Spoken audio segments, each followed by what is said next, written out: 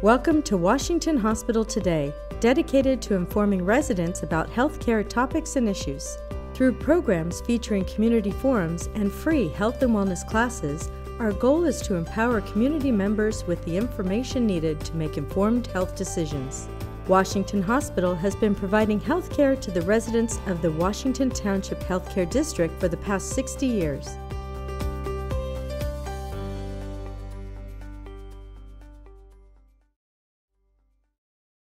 Today's presenter is Anna Mazzei. Currently, she is an outpatient dietitian providing education on diabetes and weight management, and has also been a certified diabetes educator for more than 10 years.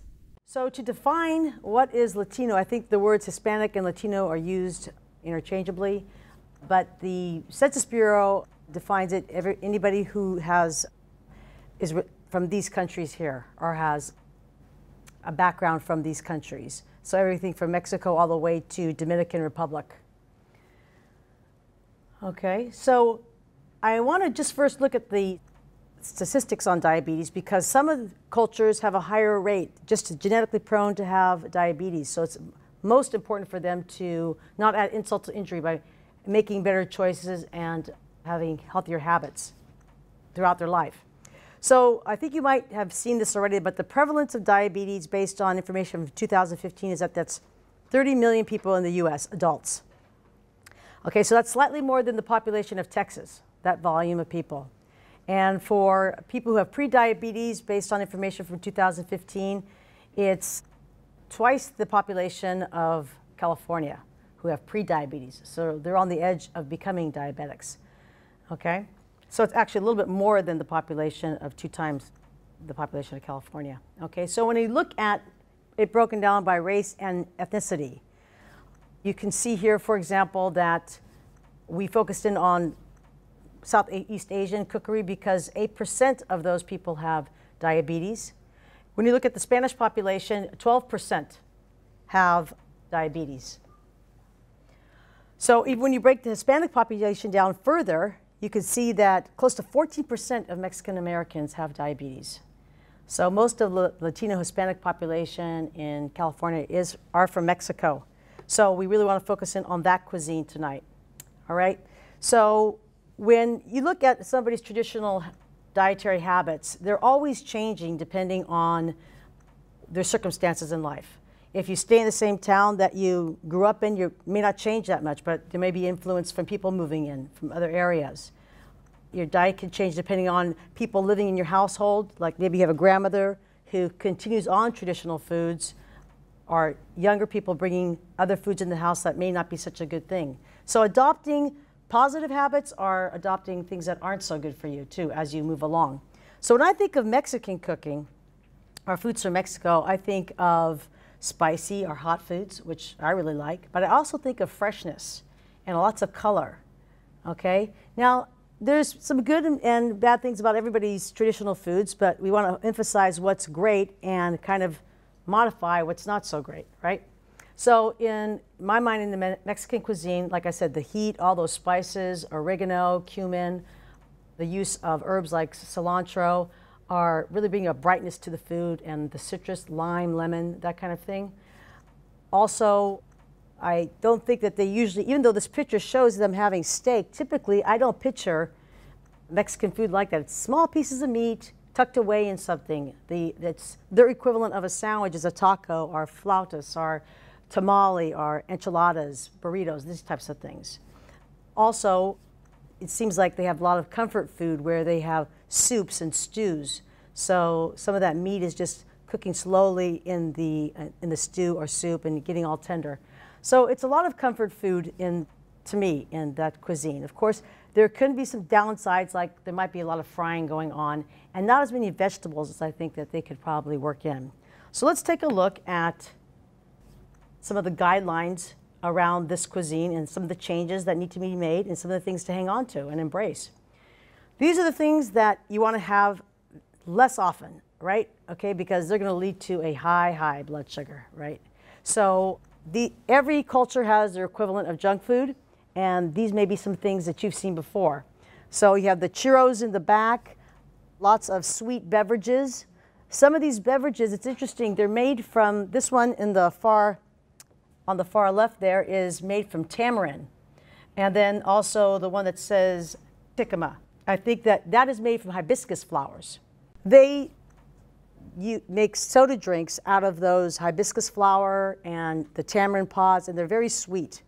But I'm thinking that, you know, when you go to the stores, you can buy the tamarind pod. You can buy hibiscus flower and do something similar, but maybe not add sugar. You could add a sugar substitute if you really missed having something like that. And of course, these are, I think I'm saying it right, the concha, looks like a shell. Okay, those are very refined desserts made with white flour and sugar. So these are the kinds of things that just shoot that blood sugar right up. So you want to use these things much less often, okay? Horchata is the rice drink that is used in the Mexican culture, okay? So let's start with basic guidelines about portion control, because that is the most important thing that's going to impact blood sugar, is portion control of carbohydrate foods. And we're going to look at the different carbohydrate foods, specifically those that might be consumed in the Mexican cuisine. So when you look at, we often use this idea of plate method to help people understand the portions they should have. This is a 9-inch plate, and you can see a quarter of the plate has something that might be familiar, beans and a tortilla in that corner. Okay, so that's the portion control option there. Then the other quarter of the plate has chicken or fish there, or some kind of protein food, and half the plate is vegetables. So really pushing those vegetables. Another kind of crude way of determining how much you should have at a meal is using your hand as something to measure. Your hand is equal to the portion you should have. So for example, this amount of rice is what I should have. This is my fist. This is the amount of rice I should have. Okay, the portion of meat I should have should be the size of my palm. Okay, so another kind of not specific, but it's some guideline for you when you're out and about at a restaurant or going to somebody else's home to eat or at a party or something. Something to use there, look to see that this is a half a cup and this, your fist, a tight fist is a whole cup. All right. Now, if you're a man with a big hand, you might have to, it might be a cup and a half, but maybe that's okay for you because of your size. Okay, so it's proportional for you. So other basic guidelines is to select the most nutritious carbohydrate foods.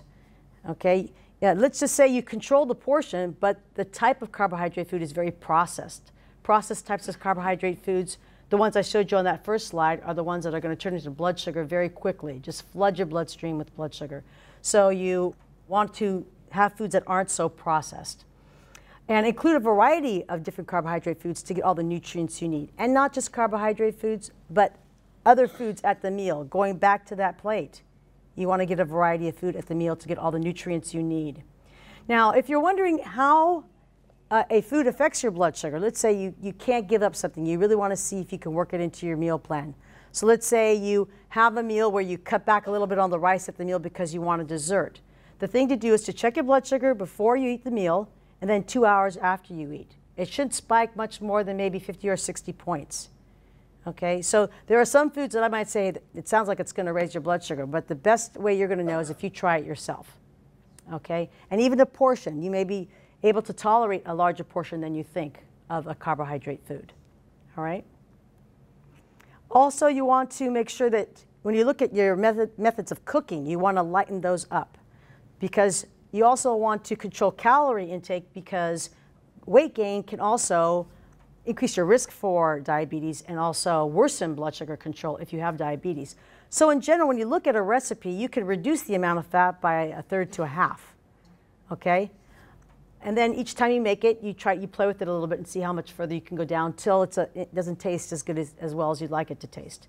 And look for other options for fat, using vegetable oil sprays to spray the pan so they don't stick, using some kind of broth, maybe some wine or something like that, a citrus.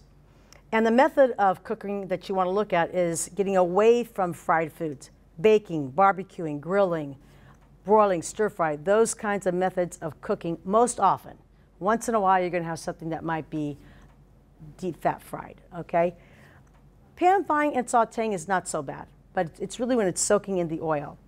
You also want to select lean protein sources, which we're going to look at, and lower fat dairy products.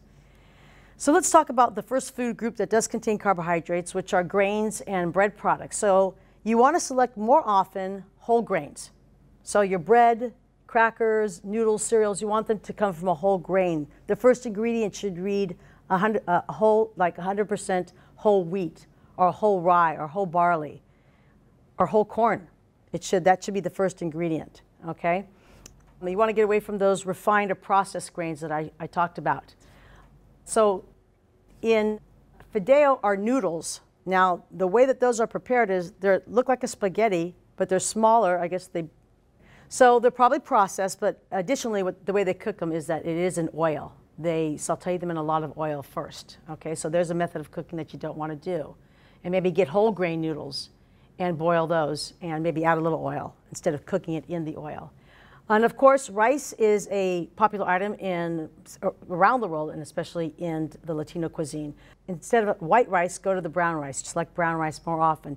So a way to maybe get used to having brown rice is to have a little white and a little brown. Mix it up first, and then you think, hey, I can handle it.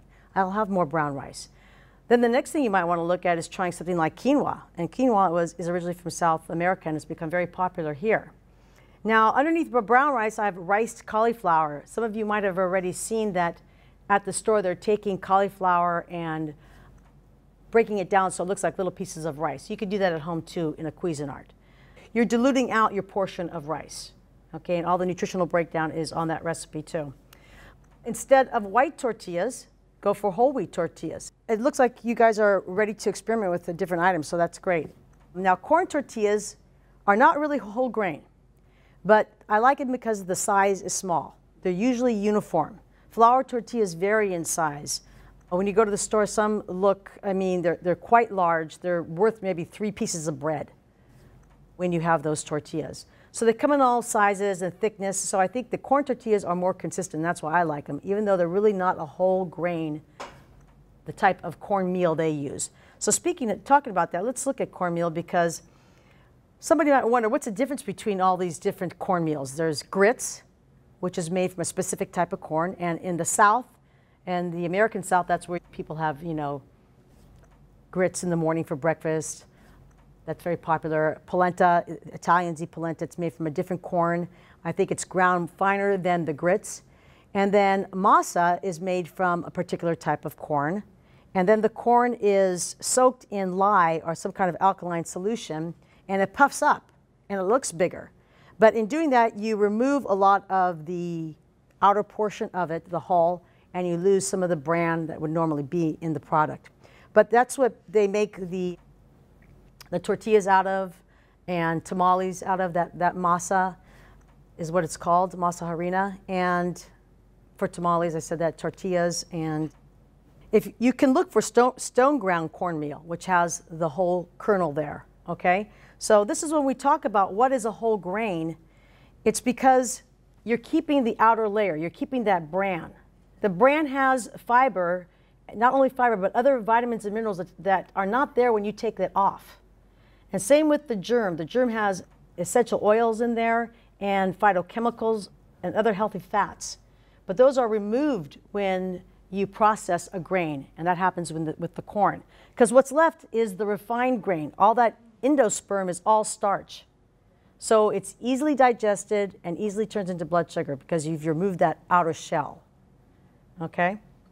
So that's why we constantly encourage the whole grain. The U.S. dietary guidelines encourage people to at least have half of their grains being whole grains. Okay? So let's look at starchy vegetables. Beginning with the bean is the queen of starchy vegetables, really, because it has so much nutrition to offer. At the top it says it's one of the top 10 superfoods for people following a diabetes meal plan. Because of the complex carbohydrates in it, the type of carbohydrate that's in it breaks down more slowly, so it doesn't spike blood sugar like other starchy foods, okay? And it does, besides the complex carbohydrates that are in there that don't spike, it's also rich in fiber. It's fat-free, free of saturated fat, free of cholesterol, sodium, okay? High in iron and zinc, rich in these omega-3 and omega-6 fatty acids, and they're an inexpensive source of protein. So this is a centerpiece to the Mexican cuisine, which is great. So hang on to eating those things and vary the type of bean. But of course, the method, how you're cooking it, is something else too. We have to look at that a little closer. What's being added to the beans? Okay, other starchy vegetables might be things you're familiar with: peas, potatoes. Maybe not so familiar, plantains, yuca, or cassava is another name for that, all right? Now, I have that fist there again to remind you of portion power, right? Okay, again, these are starchy vegetables like rice or noodles, so you have to pay attention to how much you have of those. I have a picture of a yuca plant down there. The plantains, the yuca, are used in different ways. They're mashed up, they're cut up and added to stews, they're fried. So it's a pretty starchy product. These are other non-starchy vegetables that are very colorful and interesting to, experiment with. So of course, tomatoes, tomatillos are related to the tomato family, but when you cut into them, they have a thicker kind of liquid in them. And even if you see salsa verde, it's a little thicker. Jicama, you'll get which is a big, has everybody tried jicama? Typically in the Mexican cuisine, they cut that up and they put chili powder on it and maybe a little lime. So chayote is more like a zucchini. Has anybody had chayote here? Okay, so not a strong flavor, but it's like a zucchini, squash. Many chilies, right? Serrano chilies, jalapeno, and they use them fresh, dried, and then rehydrated in sauces. Right, and then they have nopales, which is the cactus, but you have to take out all the thorns in it. Sometimes they come with the thorns out. And it also has that same kind of consistency, like very viscous, and it's known to help with blood sugar control. And maybe in the future they will devise a portion or the liquid that's in it that people should have to lower blood sugar, because there has been some studies that shows that it does help. So you eat the tortilla, the blood sugar goes up a little bit, but the cactus brings it down. Yeah, I've had patients use that, but it's a very interesting experience because, it was really sticky like glue when I took off the little thorns and then barbecued it. So other non-starchy vegetables that are used are this variety here that are common, that people know about. But again, colorful, and I wouldn't say they're usually used in like a salad, except for like a coleslaw. Most often it's more like a topping. I've seen a lot of these vegetables being used. So in general, I would say, because vegetables are used in soups and stews, is to concentrate them there. Stay with the traditional soup or stew, but add more carrots, add more of the chayote, add the cabbage. So concentrate on adding those things and explore and have maybe making a green salad, but using ingredients that you're familiar with and spices that you're familiar with, like a Mexican or Latino type of dressing for yourself.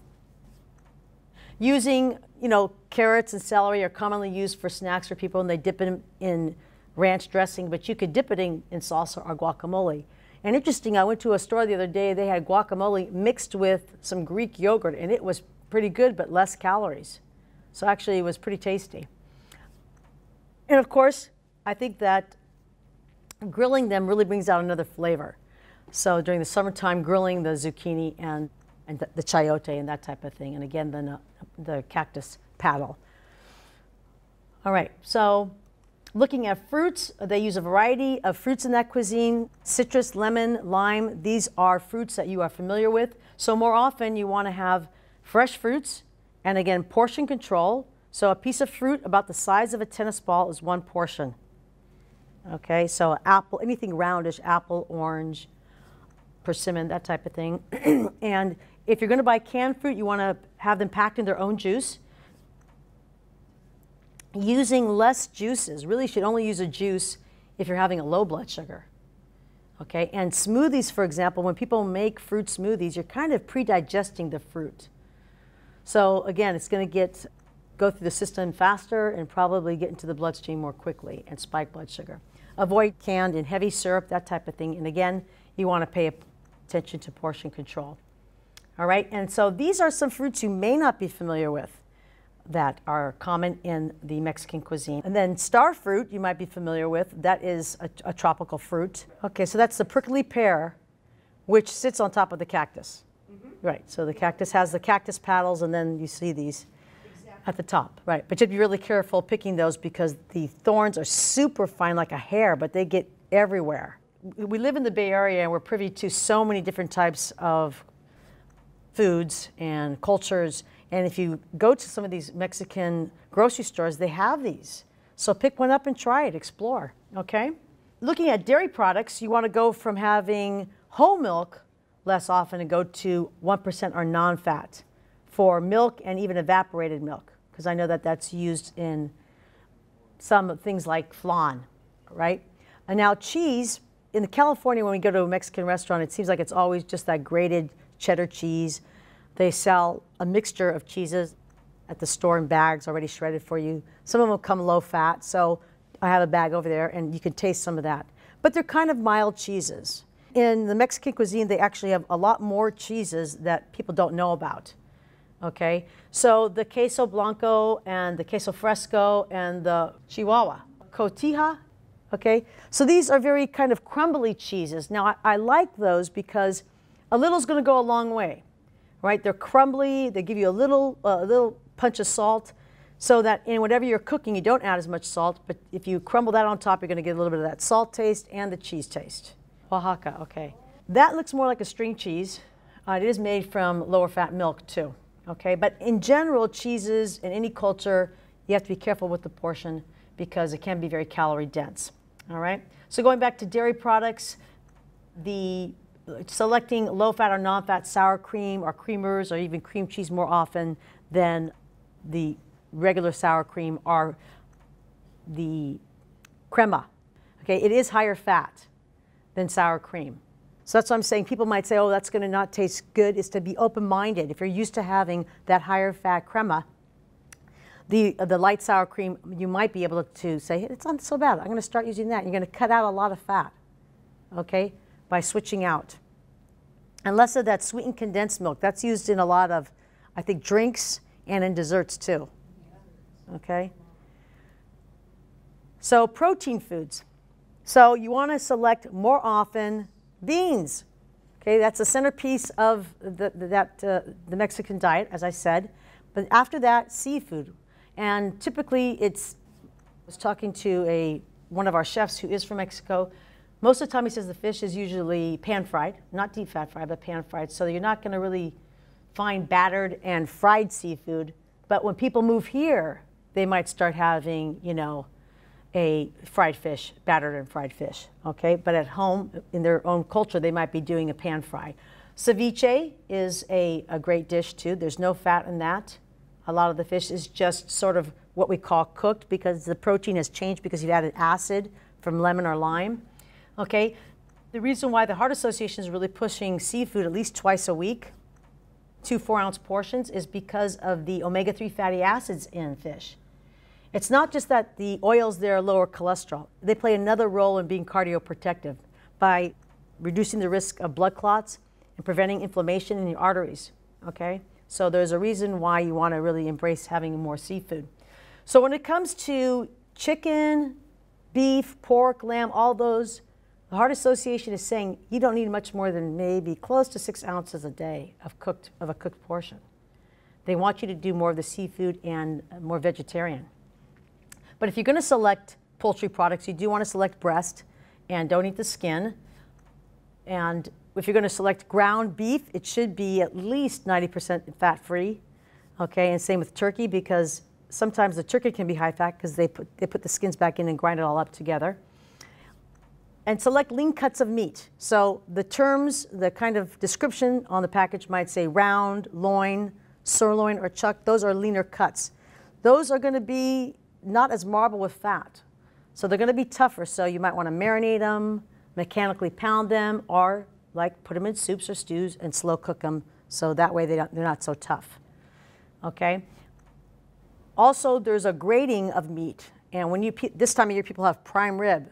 And the reason why it's prime is because it's juicy because of that marbling throughout the meat.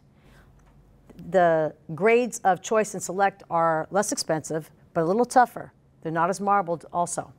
I put soy crumbles down there because some of these restaurants are starting to make, well, they're calling it sofrito, which is kind of a spicy, crumbly, it looks like hamburger meat. but they're adding the kind of spices that you might find maybe in sofrito, which is another kind of mixture, into the soy crumbles. So there's a chain restaurant that does offer that instead of meat. Okay, so the things you want to have less often are the high-fat meats and processed meats. They're going to be higher in saturated fat, which raises blood cholesterol, and they're going to be higher in sodium also. Okay, so again, here's that 3-ounce portion at a meal, the size and thickness of the palm of your hand. Now, when you go to the store, you can see which cuts of meat are going to be more fatty. You can see that this has less marbling in it on the far right there.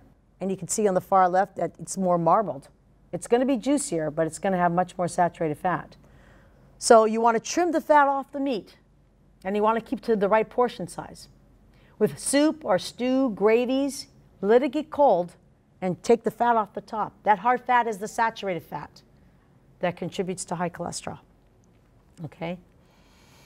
And when we talk about fats, the reason why you want to use less of all fats is because it's a concentrated source of calories. And going back to weight management, as I said, that increasing weight, especially as we age, increases your risk for diabetes and can worsen blood sugar. They're a concentrated source of calories. When you look at a tablespoon of butter, oil, these things, even shortening, it's about 120 calories a tablespoon compared to sugar, which is pure carbohydrate, right? So it's less than half the calories, okay? So you want to select more, but in general, the healthier or cardioprotective fats you want to select more often. The vegetable oils like canola and olive oil. If you're going to use margarine, you want to use a soft tub margarine, not a stick margarine. Typically, saturated fat is the type of fats that are hard at room temperature. Okay, so lard, shortening, coconut palm oil, those are hard at room temperature. Sometimes if you put an oil in the refrigerator, like if you put olive oil in the refrigerator, you can see what little saturated fat that's there starts to come together. If you put canola oil in the refrigerator, it's the lowest in saturated fat. You can't see anything coming together in there. Okay? So other healthy fats are things like nuts and nut butters. What's used in the Mexican cuisine are pumpkin seeds a lot. Of course, avocados for guacamole. A mayonnaise is made of oil and eggs, so it really isn't really that high in saturated fat. And for salad dressings, you want to use an oil-based, not a cream-based, like blue cheese, ranch. Those are going to be probably higher in saturated fat. Okay? So let's take a look at our first recipe, the empanadas. So let's take a look at what makes this special, the empanadas, okay? Typically, empanadas can be savory or sweet. The dough is made out of the cornmeal, not stone ground, and I'd like to try that. And there's also white flour. And the next time I make this, I might add a little bit of whole wheat flour instead of a cup of white flour, just to see, again, modifying the recipe to see if I can make it healthier, okay? So we're filling it up not with just all meat, but we're also adding the vegetables there too, okay? Now, what makes any crust lovely is the flakiness of it. And you get that flakiness when you're using a solid fat like lard or butter or shortening. So instead of doing that, they asked for a soft tub margarine that has a good percent of oil, but is still solid when it's in the refrigerator. What's in them? You've had sweet empanadas, but what are they filled with? Pumpkin? Maple what? Maple syrup? No, sugar. Sugar. All right, so I mean, I'm sure that tastes very good. And of course, they're not fried, baked them. So we're saving on calories because they're not fried. We're saving on saturated fat because we're using this type of margarine that gives us not as much saturated fat and trans fats. All right, and then our next recipe, carnitas. Okay. So it's a pork shoulder, which isn't as lean, but also the way it's cooked is that it's cooked in oil and just, it's not fried, but it's just sitting in oil and cooking a long time. So it just melts in your mouth, right? So instead, we try to get a similar kind of texture with the pork loin, which is much leaner, and slow cook it in the crock pot, okay? So it has a lot of different seasonings in it. I rubbed the pork loin with those things. Actually, if you have a thermometer at home, measure the temperature, 145 to 160. It's going to be not overdone, okay? And I'd say 2.5 hours maybe for this amount, which is a 2.5 pounds, okay, of the pork loin. All right. So, oh, I didn't want to move that. So this is how carnitas looks, right? Delicious. All right. So let me talk a little bit more about pork, because there is a concern that lingers about trichinosis in our culture, which can be found in pork, but a lot of other, usually in the wild. But commercially farmed pork is very low risk of trichinosis because of regulations around the feed, around the plant where the plant where the animals grow, so, and keeping other pests out. So it is well regulated now, but this is just might be interesting for you to know that well done is 160. So medium rare is the 145 to 150 range. And I had definitely this cooked into the 150s. Because also with the pork carnitas is that once you shred it, I've had some people put it back in a pan and fry it up, so it gets a little crispy, okay? All right, so looking at the next, to freshen it up a little bit, we have the coleslaw. So I wanted to just also include this because, again, I want to push more fruit, more vegetables into this cuisine. And when we look at this recipe, initially it had 2 cups of cabbage, but I put it down to 1 cup of, and I specify red cabbage because I wanted that color, okay? Because also the jicama is white that's in there, and then the carrot, so it gives it a lot of color. Now that it's been sitting in its dressing, I think some of the colors have bled out. But if you're going to use green cabbage, I would say use the Savoy, which is easier to cut and a little bit more tender. Because I do prefer cabbage. My preference is to have it sliced really thinly, and it's kind of hard to do that with the heavier cabbage, the red and the green. Right, because you can mix the different things up. Like I added jicama because I thought maybe some people have never tried jicama, which is very watery. When I was shredding it, I had to kind of drain out a lot of the water. But it's very refreshing. You can cook your long grain brown rice, which is more whole grain, in a rice cooker.